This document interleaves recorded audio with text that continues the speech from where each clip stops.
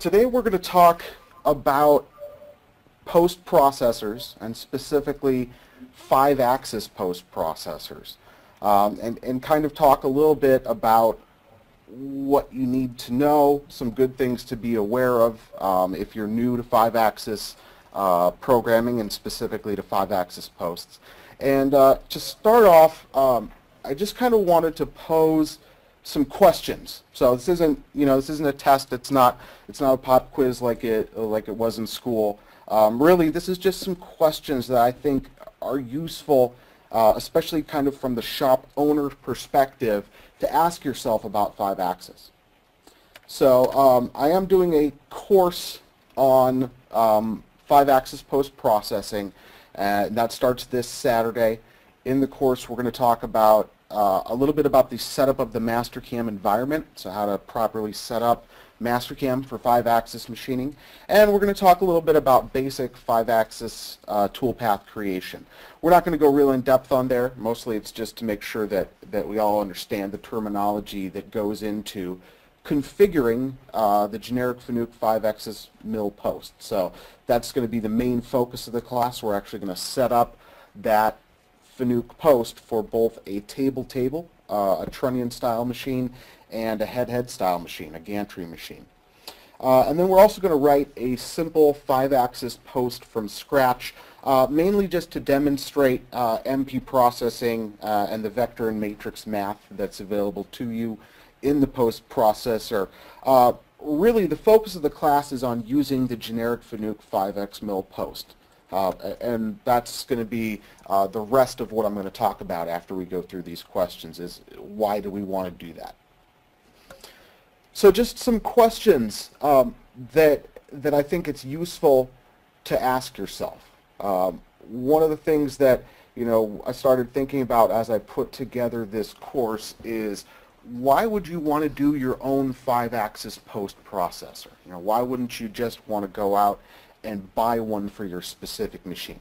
So these questions are kind of related to that whole process of, if I'm a shop and I'm getting into 5-axis, what are some of the things I need to be aware of? So, okay, let's get to the questions. So, this is not meant to be insulting or to assume, that you don't know anything about 5-axis. I would ask these questions even of a shop that was already doing 5-axis machining.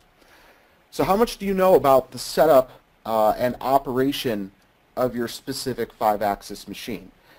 Are you, along with that, and it was a question that I was just thinking about that I didn't add to this, what kind of setup and calibration are you doing? Do you have any kind of calibration schedule? Do the machines get ball bar tested and probed on an accurate basis?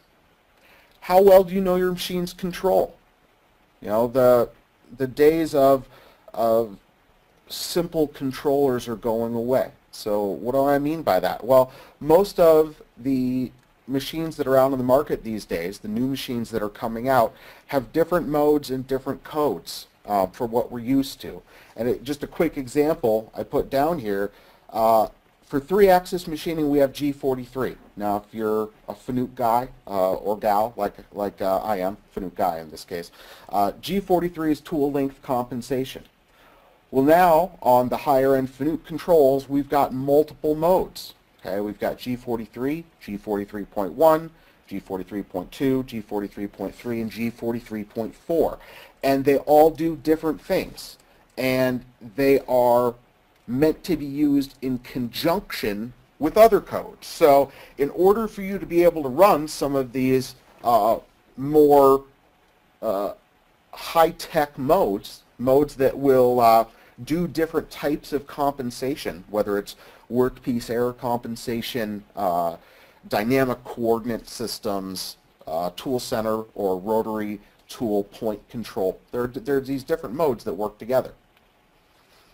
So do your options work together? Programming.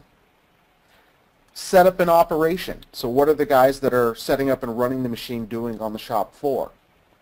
Documentation.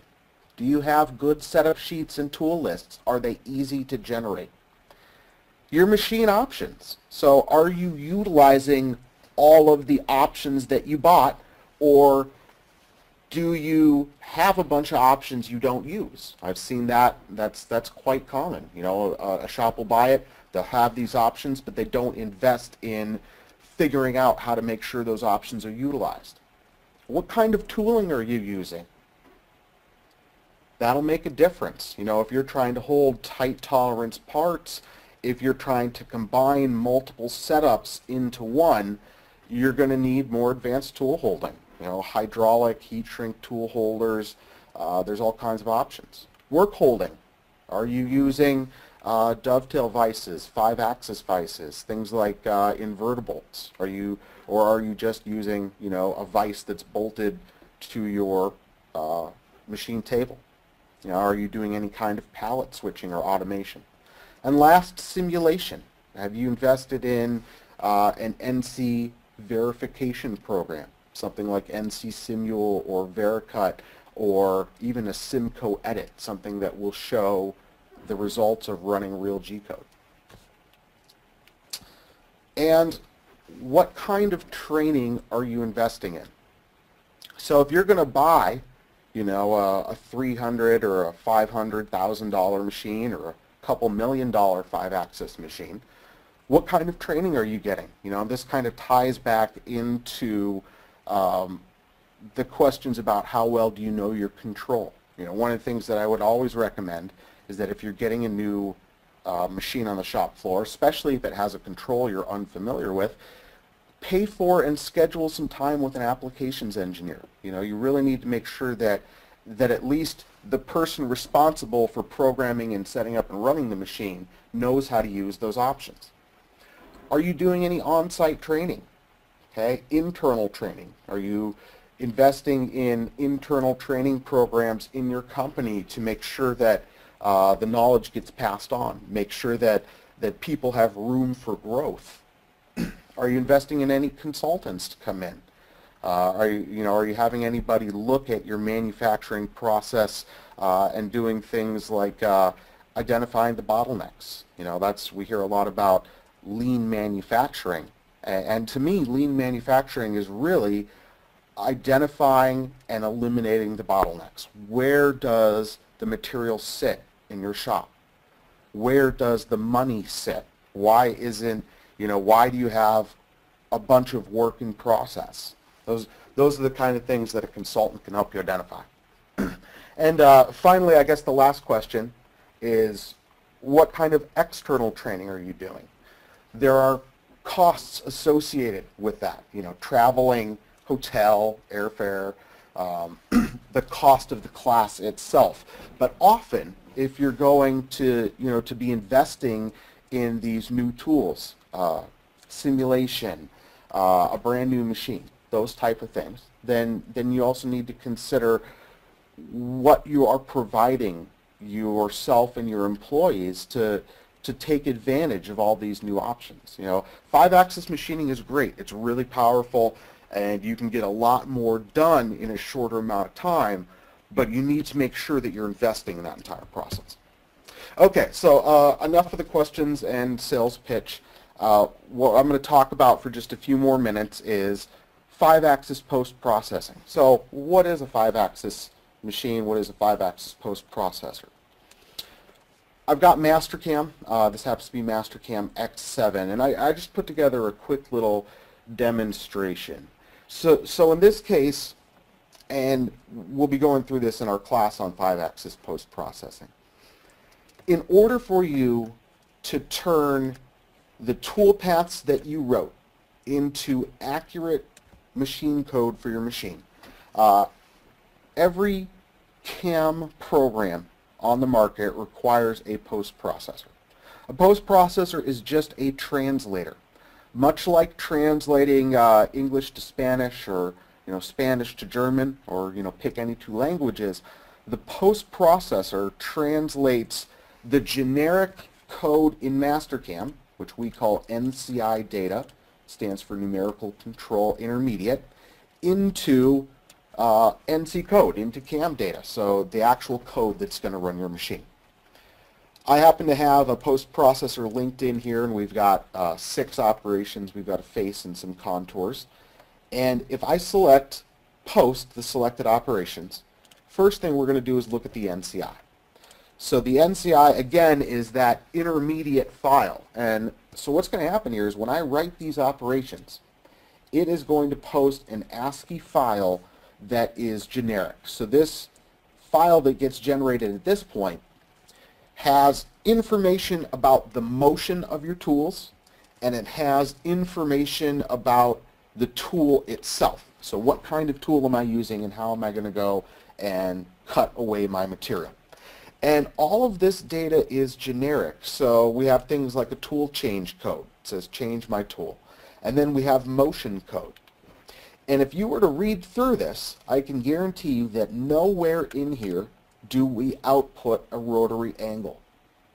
So what we're doing is taking the data that's presented here, and we are using that data to do the math calculations inside the post to output the XYZ location and the rotary values. That's what the post processor does. So it takes this information, and based on your machine type, it's going to translate it into machine code. So if I select these operations again and select NC file overwrite, we're going to output the machine code. So this now runs through the post processor, and we get data that is formatted to run on your machine. And Mastercam ships with the generic Fanuc 5X mill post. So if you are running a 5-axis machine, I'm just going and driving to this location here. It's shared MCAM X7 mill posts. And we take a look at the generic Fanuc 5X mill post. This post can be configured for almost any machine type. So one of the nice things about this is that your Mastercam software comes with a free 5-axis post processor that can be configured for just about any machine type.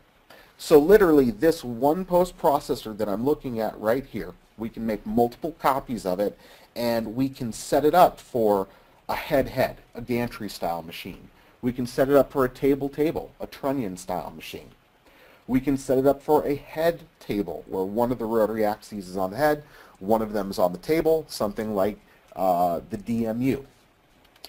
And there is instructions in the top of this post processor that talk about how to set up the Mastercam file and how to do the setup of the 5-axis post. So that's what my class coming up is going to be about. It's going to be how to go through this post processor and do the setup and configuration to output good code for your machine.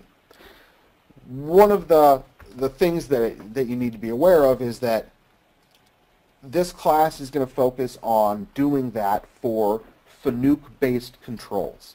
So we're taking the generic Fanuc 5X mill post, we're going to configure it for a table-table, something like the Mazak Variaxis style of machine, and then we're going to do a head-head, something like a CMS router or a Cincinnati router, you know, any of those 5-axis gantry style routers. We're not going to be going in and changing the entire output of the post for something like, say, a Siemens. We don't have time in the 3 days of the class to do that, but I think for anybody that is getting into 5-axis post processing, the class is really going to cover all of the basic stuff that you need to know in how to use this post.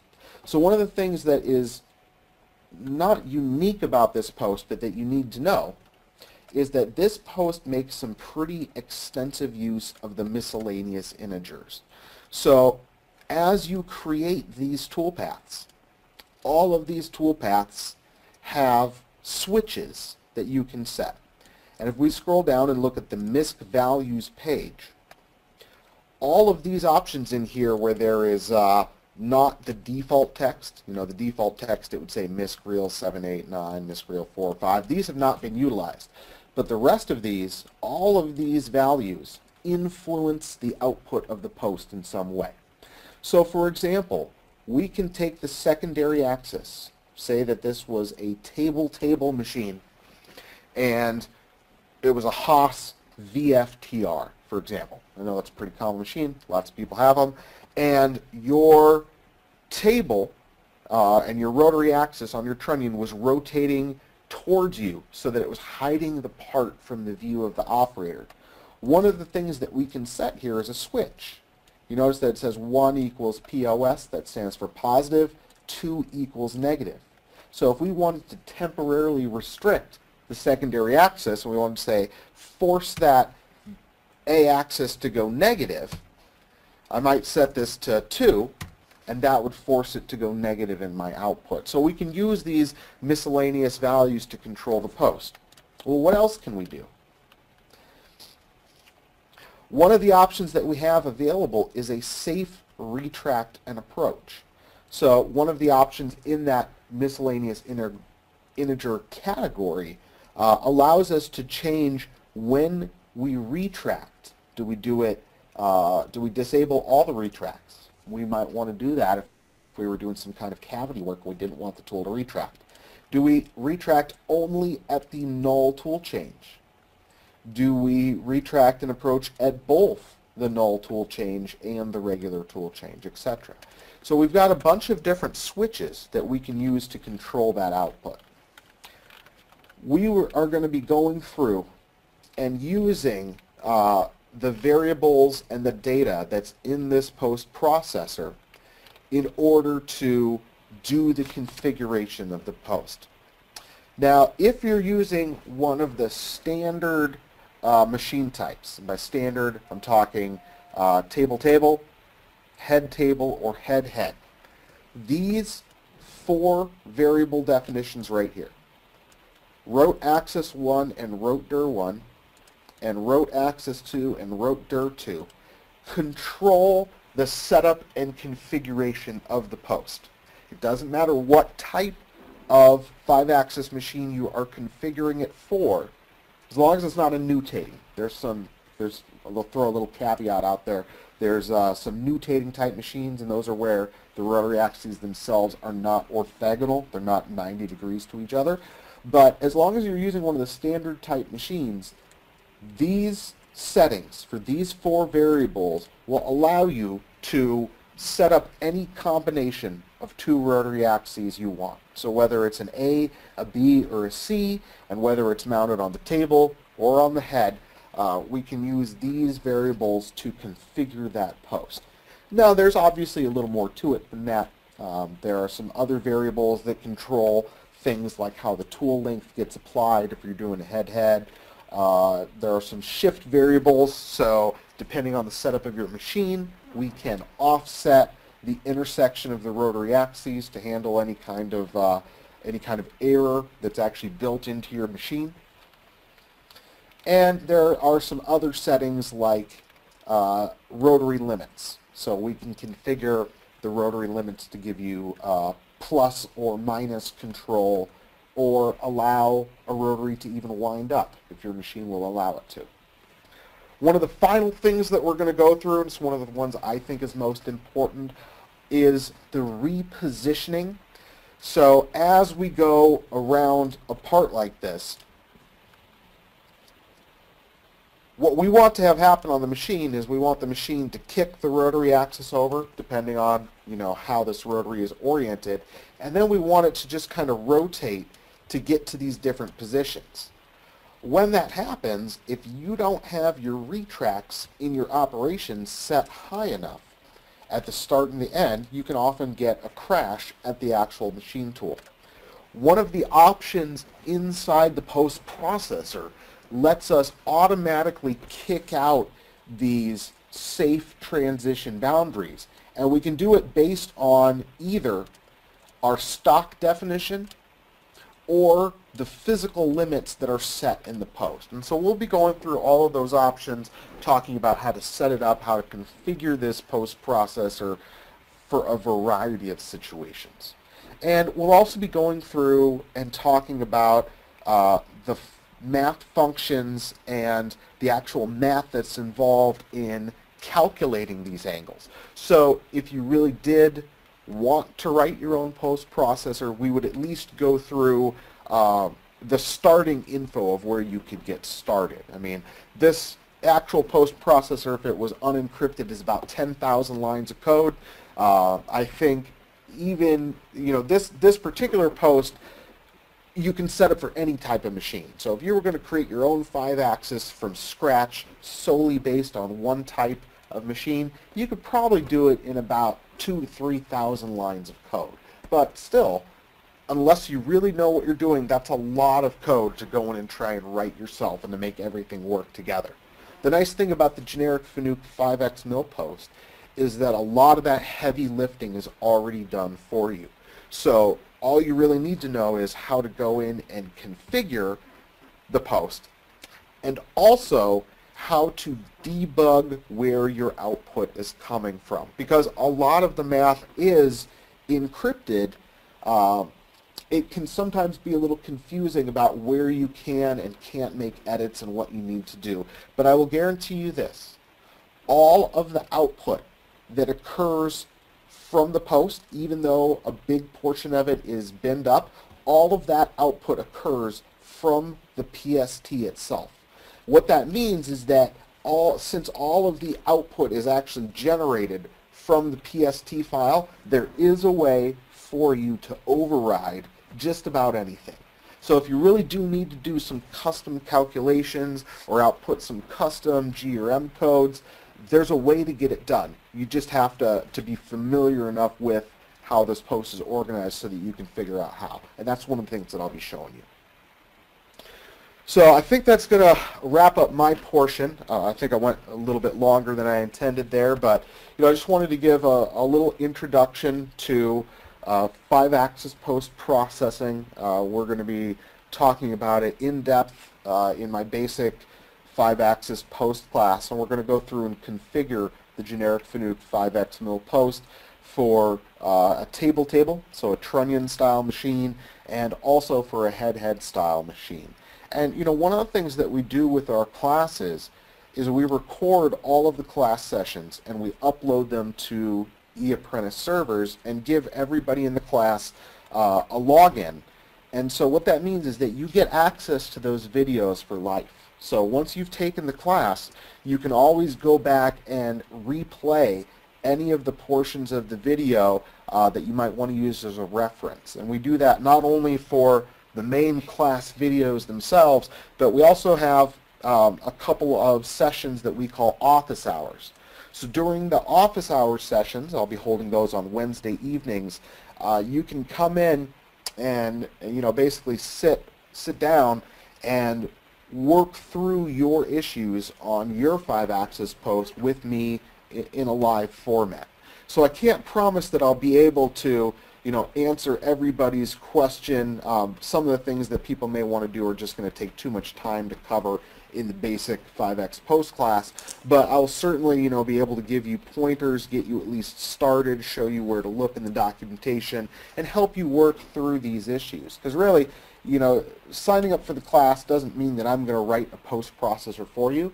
It means that I'm going to try and teach you how to do your own post modification so you can do it yourself, or so your programmer can learn how to do it, and they can serve your company's needs as you get new machines, get new controls in your shop. So I think that's about going to wrap it up for me. I'm going to go ahead and turn it back over to Derek, I believe. Yeah, thanks, Colin. That was great. Sure, thank you. Well, so we've got a little bit of time left, guys. So if you would like to ask questions, now's the time. You've got a lot of 5-axis firepower sitting here on the meeting today. We've got Colin Gilchrist from CNC Software, post-processor developer for Mastercam. We also have Michael Witten online with us, who's very senior manufacturing engineer, very experienced in 5-axis programming. So go ahead, take your opportunities now. Let's see if we can get some questions going, and we'll talk to the guys. One thing I was thinking of as you were going through the presentation there, Colin. It's something that you and I have discussed. Sometimes looking at a post processor, it can be pretty, it's pretty complicated, and you need to be the right kind of person who's going to be able to get in there and learn how to code. But there are cases, I showed a slide earlier where we're working with a DMU50 using a Heidenhain control.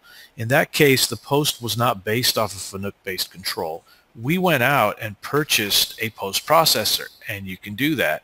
But the post processor will never be perfect because, for one thing, the machines are all configured differently, and additionally, every shop wants to do things differently. So Colin and I have discussed this in the past. Really, every shop should have somebody in the programming department who can handle the posts. Maybe they're not an expert. Maybe they're not going to write every piece of code for the post, but that is the communication, the point person who can communicate with the post developer. Because even if you have somebody else develop a post for you, you're not going to want to wait for that person to be available every time you need to do a little change, like have the coolant turn on after the spindle comes down, or whatever particular minor modification you want to make. So it's still highly valuable for people who are not necessarily going to develop posts from scratch, but just want to be able to have the conversations with the post developers. So we got some questions coming in here. Let's see what we have. Question coming in from Kurt. Let me expand this a little bit so I can see it. What other posts do you cover other than Fanuc? And I'll let you run with that, Colin. Well, Fanucs are the main ones we cover, just because that's the basic 5-axis. We only have Fanuc-based ones available as generic. So if you're running something like a Siemens or a Heidenhain, most of the time we actually recommend that you go to a third-party post provider, somebody who deals with those types of machines all the time. The ones that we typically recommend are in-house solutions or Postability. Both of those companies are out of Canada. There is Simco that is in, I want to say Denmark, I believe, and there are a couple of people out of Germany that also provide post processors, more for those, like the Heidenhain and the Siemens that you're going to find in those German-style markets.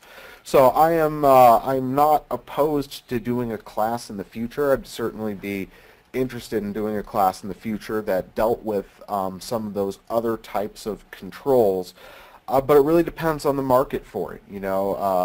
I see Siemens maybe being the next biggest player in terms of number of controls installed, so I may think about doing one of those in the future.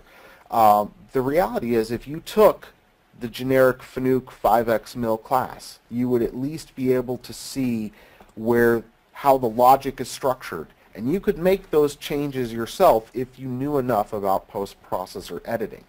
Like I said, we don't have a generic Siemens 5-axis, and we don't have a generic Heidenhain 5-axis, but all of the Heidenhain and the Siemens posts that I have seen and dealt with from third-party post providers started life as the generic Fanuc 5x mil post. So even though the starting point is not close to what the final output would be for a Siemens or a Heidenhain, most people use the generic Fanuc 5x mil post and highly modify it to suit whatever control they want. Be it Siemens, be it a Cincinnati Achromatic, trying to think of some of the old weird ones that I've seen, a Boston-matic, Thermwood, and so on. There are some post providers that will write their own from scratch, but I would say that they are the exception rather than the rule. Most people are going to start with the generic Fanuc 5x mil post and make whatever changes they need, even if it's completely doctoring the output to suit something like a Siemens or a Heidenhain.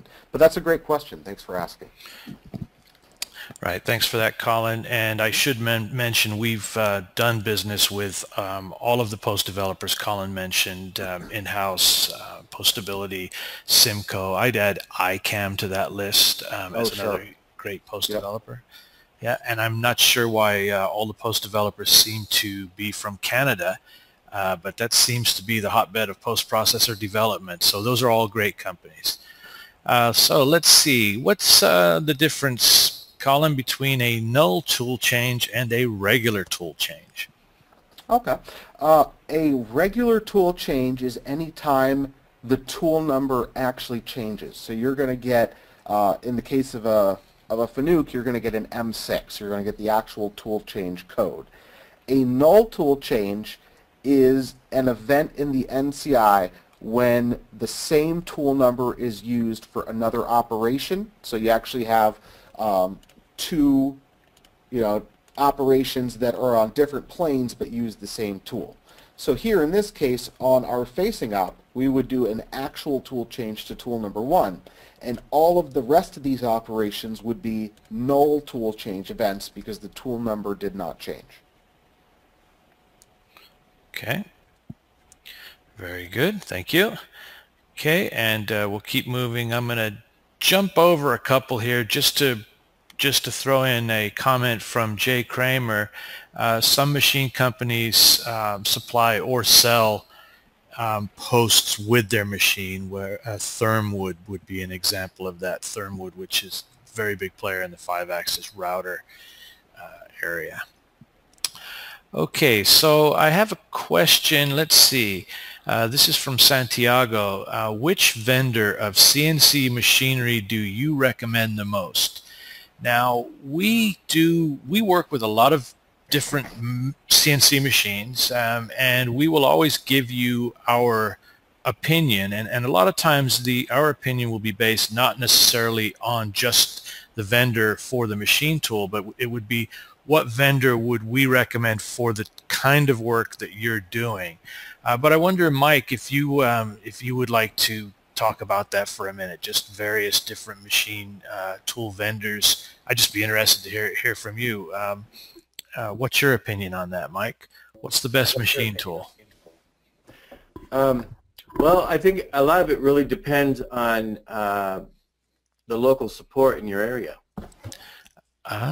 Good answer. Yes, because I think there's quite a few top name, there's quite a few machines at every level, every price point and quality level, and it really depends. I think it really depends on what your local support is, Right. So That's in that huge. case, I mean, we could talk about great machine tools, Makino, Morisaki, Herco, DMG. We could go on and on and on. Even Haas is a great machine tool dealer. But you make a really good point. So when you're sourcing these dealers, you want to look at the machine tool distributor as well, because a lot of times that's who's going to supply your actual support. So the team that's going to come out, set up your CNC machine, and train you in it. When you buy your first 5-axis machine, you're going to have an application engineer, and you may just have that person on site for 2 or 3 days. And your programmer's got to try and learn everything. So support is absolutely as vital as a machine tool itself. Yeah, definitely, because if they have to get on a plane and come from back east every time you need a support or a service call, it's going to get ugly fast. and very expensive. Very, very expensive. Right. All right, great. Thanks for that, Mike. Derek, I got a comment to throw in there too. Colin, yeah. I can't come out and officially endorse one manufacturer over the other because, we work with them all. I would say that the higher end Japanese machines are going to, give you the most accuracy for the money that you're going to spend. I think that's just a personal opinion, not an official position. But I think along with what Mike said with the service angle, service and support, are absolutely critical, spare parts. But the other thing to consider is the control options. A lot of people we'll be looking at the price point of the machine and thinking about, okay, how much horsepower do I get in my spindle, you know, those type of questions, without also considering what do they got on the software end. Are they doing any kind of thermal compensation for the ball screws or the spindle? Are they doing any kind of you know, workpiece error compensation, tool center point control, high speed? You know, you can get a machine, you can load it up with high speed options, but if your block look ahead, your processing capability isn't fast enough, it won't matter. You're going to be, you know, maxing out at a feed rate that is less than the machine's capabilities, because the software and the hardware in the controller can't keep up. So I think if I were in the market for a 5-axis machine, what I would do is to come up with one of my tougher parts, and I would go to each machine tool vendor and say, here's a CAD model, or, you know, a Mastercam model or CAD model of one of my more difficult parts. I want you to program this for me and show me what kind of cycle time that machine can achieve. You know, what kind of options are you using? You know, can I set this up in one place on the machine, programmed for a certain location, and then realize, oh, guess what? I moved my vise over an inch. Does that mean I have to re-post process the entire job? Or is the machine's control capable enough to, you know, just let me change a work offset location and have all of those changes trickle down because the machine's control is doing all the heavy lifting in the background? Right. Excellent point. Okay, thanks for that, Colin. Thanks, Mike. You guys make very good points. Moving on to a question from Juan. Is the generic Haas 5-axis post included with the Mastercam license? And bear with me a moment, I'm just going to need to expand this again.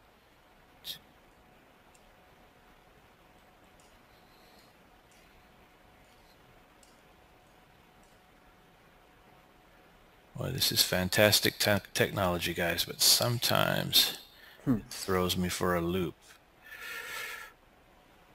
Okay, let's try that again. Is the generic Haas 5-axis post included with the Mastercam license, ready to output good code for the trunnion type Haas machines and for the new Haas UMC 700, but I believe that's actually a UMC 750. And as we have Colin here from CNC Software, I think we'll let Colin handle that question. Sure. So the answer is we do ship a generic Fanuc VFTR series post with Mastercam. We do take that post processor out of the box and we run it on the VF4 with the TR210 table that we have in our shop. So we know it does work, at least for us, out of the box. But here's the tricky thing. I guarantee you that you could buy two quote-unquote identical 5-axis machines and you could stick them on your shop floor and there would be differences between them. And that has to do with the fact that every machine's control has parameters. And so depending on who set up that machine and how they set it up and what parameters they entered for the rotary axes and so forth, would drastically influence how close that output is out of the box. So I think in most cases, most of the time, you're going to get a generic post like that, and it is going to require some type of small modification. It could be as simple as you post it out and you're like, you know what, I don't like the date and time format. I really want AM, PM instead of a 24-hour clock. Or I want it to say February 2nd instead of 2/2/2014. So there are always going to be modifications or things that you would desire to be changed. At least that's my opinion. But I can tell you that we do run the Haas VFTR out of the box with that post. Now, the second part of that is, will it run the UMC 750? No, and here's why. The configuration on the UMC 750 is different than the VFTR. The UMC 750 has a C-axis as the primary, which is the vertical axis that spins around Z, but it utilizes a B-axis to tilt the table, which rotates about Y and not about X. So the configuration's a little different. The other thing that happens with the UMC 750 is that the UMC 750 has some new control options for Haas.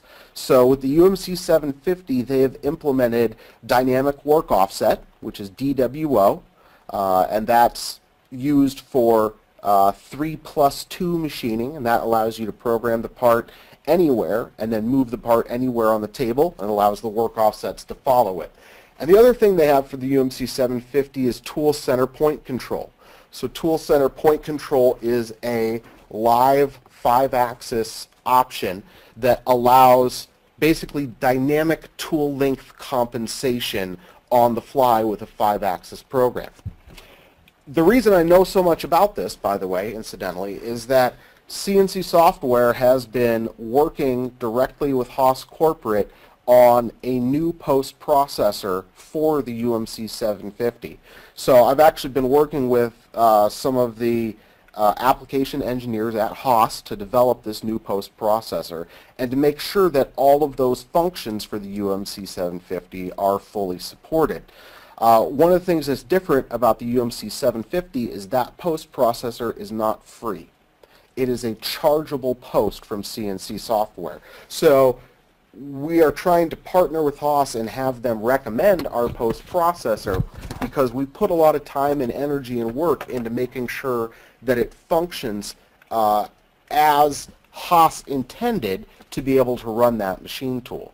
So if you do purchase that post, you have to purchase it through your Mastercam reseller, and it also comes with machine simulation models. So you'll have a full set of STL files for MockSim. So not only can you program the part, but then you can load it into machine simulation and make sure that it'll fit in there. Now, there is a caveat to that. The machine simulation runs the NCI code, so it's not currently running the NC code that's generated out of there. For anybody getting into 5-axis, I would still strongly recommend they consider either NC Simul or Vericut, something that will do full 5-axis simulation of their actual NC code.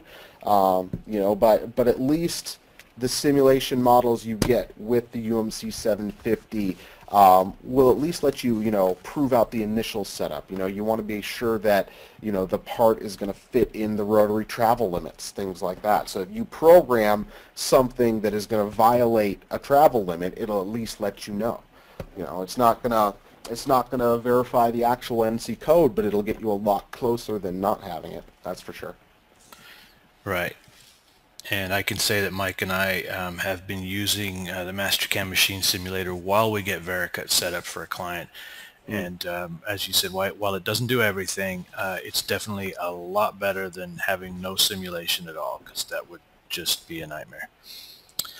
So we have a question coming in from Craig. How do you handle mill turn post? How do you handle a mill turn post like an Akuma MU 500 VA? It's a trunnion machine with some turning. I would say that you need to buy a customized post processor for that machine. Okay. So as far as I know, we don't have any generic 5-axis post processors that also have lathe capabilities. There are certainly plenty of vendors out in the marketplace that have posts that will support that machine, but you're going to have to go specifically to them. I'm thinking of somebody like In-House Solutions or iCam, or maybe Camiax out of Germany. There are certainly several vendors in the marketplace that will do that. Right, and we should mention that when you're getting into complex post-processing development, those really are, there are people who that's their career. That's what they do for a living. They develop posts, so they have a very high level of expertise in the post-processor development. I have one coming in. Let's see. We have a question coming in from, I'm probably going to mispronounce your name, so I apologize ahead of time, from Ugur from Istanbul in Turkey. what do you think about Mastercam, about a Mastercam 5-axis programmer looking for a job in Europe or worldwide? So maybe I can handle that for a minute, and anyone out there, any of the panelists who would like to jump in, or indeed anybody out there listening in, as a comment, go ahead and speak up. But I can tell you that in my experience, I'm here on the West Coast in Silicon Valley in California, and most of the people who I know in the machining industry, certainly machine shop owners or executive supervisors in larger companies, I'm getting the question all the time, can you recommend a 5-axis programmer? I've taught classes at De Anza College for quite some time, so I do have access to a lot of people in the industry and a lot of people who are being trained. And I would say right now it's a seller's market. There are not enough 5-axis programmers out there who have the skill and experience to solve the problem. Now, 5-axis is a complicated subject. I mean, as Colin's already mentioned, there are lots of different 5-axis configurations. There are lots of different CAD/CAM programs that you may use. You need to know machine simulation software. You need to know something about post-processor development. So I'm starting to tell people, as I mentioned earlier, that you may not be looking for just one person to solve your 5-axis problems. You may need a team of people, because this is, it's getting more and more complicated. It's new technology, and really out here in the United States, the workforce is not really being developed fast enough to keep up with the technology. And I don't know if anyone else wants to have a comment on that. Okay, looks like they're going to let me run with that one. Okay, let's see. Oh, sorry. Hey, Derek. Yes? Derek, I was just going to say that, when it comes down to that, if you've really got good skills that are marketable, like 5-axis programming, I'd say get in touch with a recruiter. LinkedIn is probably a good source for that. Mm-hmm. And depending on where you're at and where you're at in life, the other thing to consider is, I've heard an old saying that was, when I first got in the trade, and that's you gotta move out to move up. And that's really just what that really just means is that a lot of the times if you're really looking for that next stage in your career, you got to look outside your local area, and you got to consider traveling. So working with a recruiter to be able to do that might be the step you need to take to go from Istanbul to somewhere in the European Union, and then get some work experience there, and then look to another recruiter to maybe try to get one of the tech worker visas. I know they've got they bring computer programmers in to like Microsoft all the time, from other countries, India especially. So I would say that if you've really got good 5-axis experience, especially experience in programming, that you'd probably qualify for one of those highly skilled worker immigrant visa, if you were looking to work in the United States. Sure, and I think you're referring to the H-1B visa. Yep. For here in the United States. Yep. Great. Okay, let's see. We have a question coming in from Kurt. When you purchase a post from CNC, do you get the full code? Most of the time, no. If you are purchasing a post, most of the math calculations are encrypted. So most of and it is rare for, I should say, the business model for CNC software in a lot of ways in regards to post processors is changing. So historically, we have relied on the reseller network, which, if you've been around long enough, you may have heard them referred to as a value-added reseller, a VAR. Part of that added value used to be that, when you needed a post-processor, you would go to your reseller and they would do the configuration for you. Well, times are changing, and post-processors are getting more and more complex. So for example, in the case of the UMC 750, there would be portions of that post-processor that are unencrypted. So you would be able to go in and make some changes on your own. But a lot of the math calculations that are done are in the encrypted portion, and that's not going to change. You know, we don't release the internal code for the 5-axis post-processor. Now that said, one of the things that we'll be doing in my 5-axis post class is going through and writing a very simple 5-axis post on our own. So if you were really you know, computer savvy and you liked to do programming and you wanted to get into post-processor development, we certainly have a full set of documentation available, and all of our math functions are documented. So you've got access to all of that stuff. So assuming you had, you know, the math background, you're going to get into some multivariable calculus, some vector and matrix math programming, you could certainly write your own post-processor. So the answer is that even with the generic posts that are free, there are sections of it that are encrypted and you do not have access to. Now, when we go through in our class and we look at the generic FNUC 5xmil post, I will show you how to do some debugging tips and tricks, because all of the output that occurs from the non-encrypted portion of the post. So I can guarantee you that every line of code that is output, the calculations may be done elsewhere, but the output occurs from the post section. And what that means is that if you know how, you can overwrite it. You can write your own code, you can check certain variables, and you can say, you know what, if this condition is true, instead of outputting the normal output, I'm going to call my own post block and I'm going to do my own calculations.